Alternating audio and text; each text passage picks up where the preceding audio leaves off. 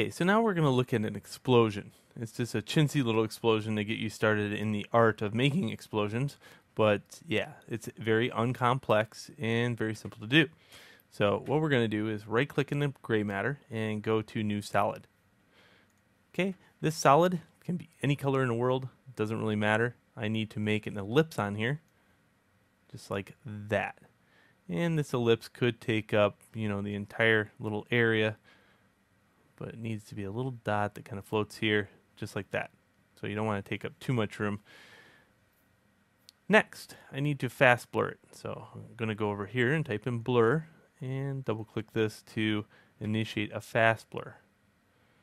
Works just like that, and I get this nice fade off thing. Okay. All right. Next, we need to initialize time. So in here, I have about 9 seconds, and I would say even 9 seconds is too much. Maybe right about here. So by moving this, I can cause less seconds to happen. All right, and how I can see how many seconds it takes is over here. The 14 right here is the second mark.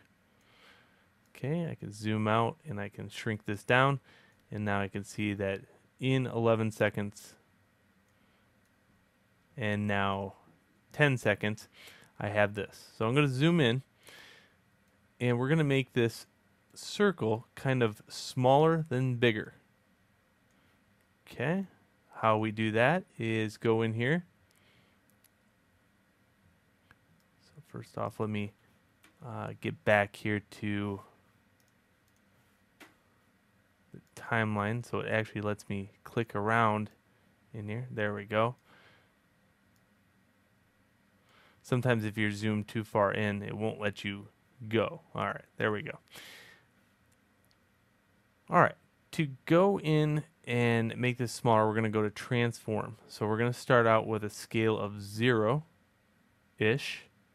something really small, and I'll hit scale. And then in about 9 seconds or so, maybe 10, we'll make it 100%. All right, now let's zoom out.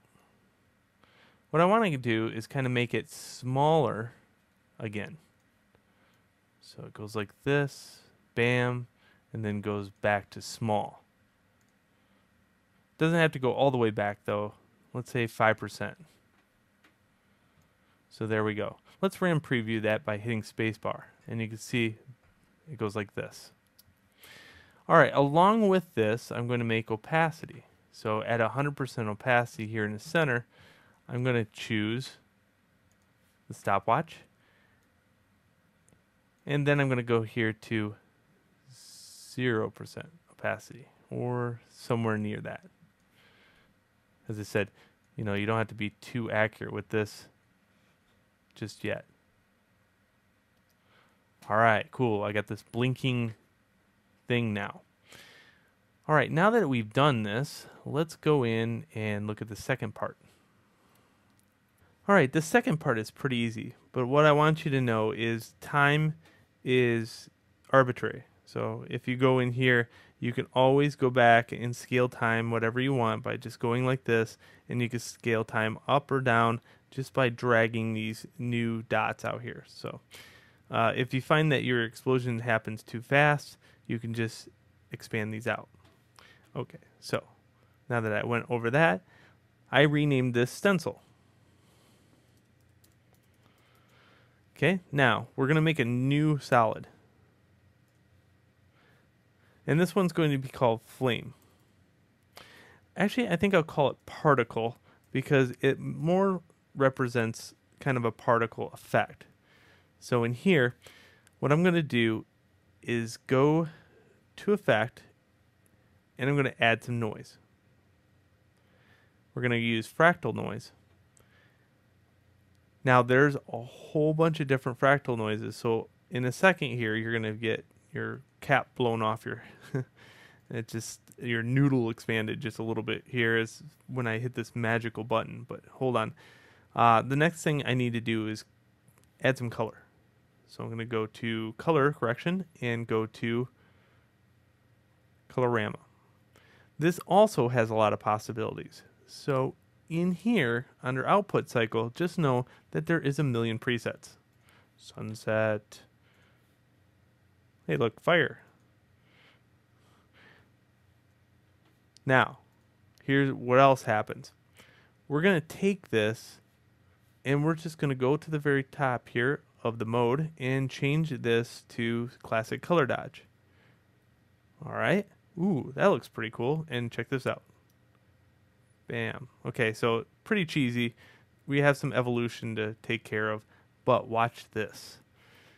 When we go to fractal noise, there is a whole bunch of different types of noises. So if you want to get into the sci-fi stuff, you might want to try, something like subterrane or, strings. You can make some pretty cool particle effects here.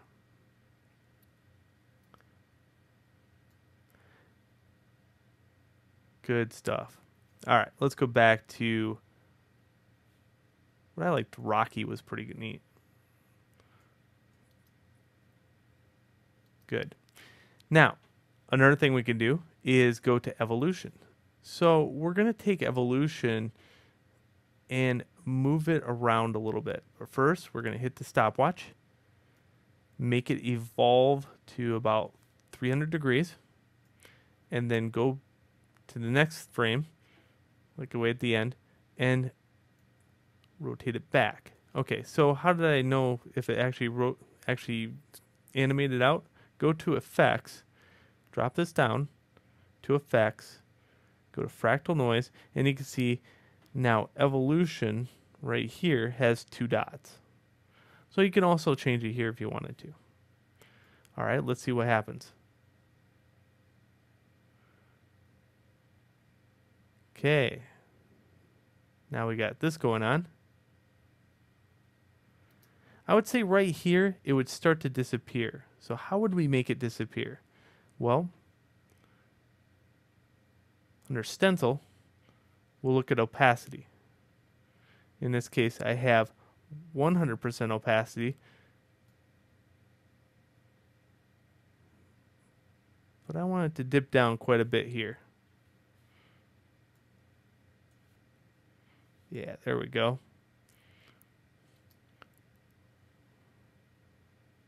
Perfect. And at the very end, I want it to have 0 opacity.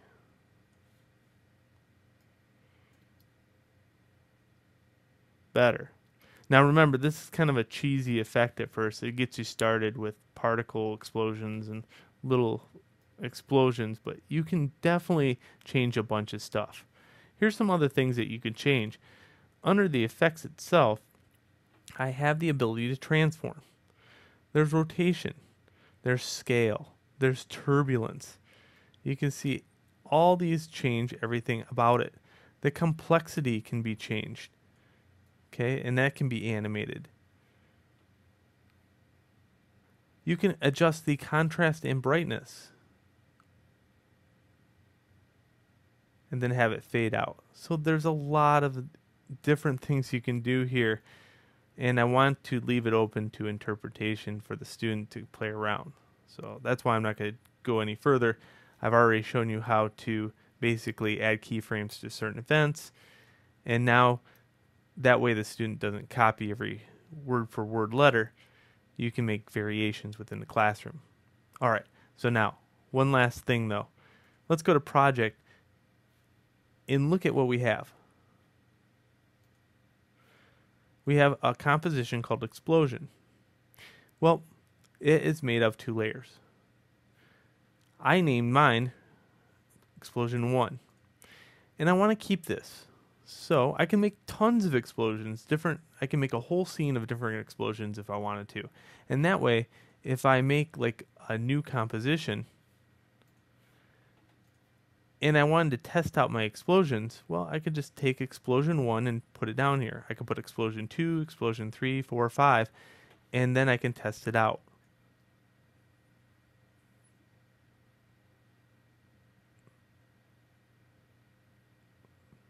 Perfect.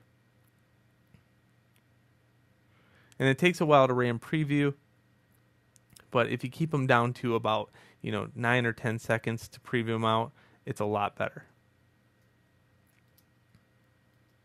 So as you change things that make it move, you'll make it look a little bit better that way too. But that is Basic Explosions, so enjoy.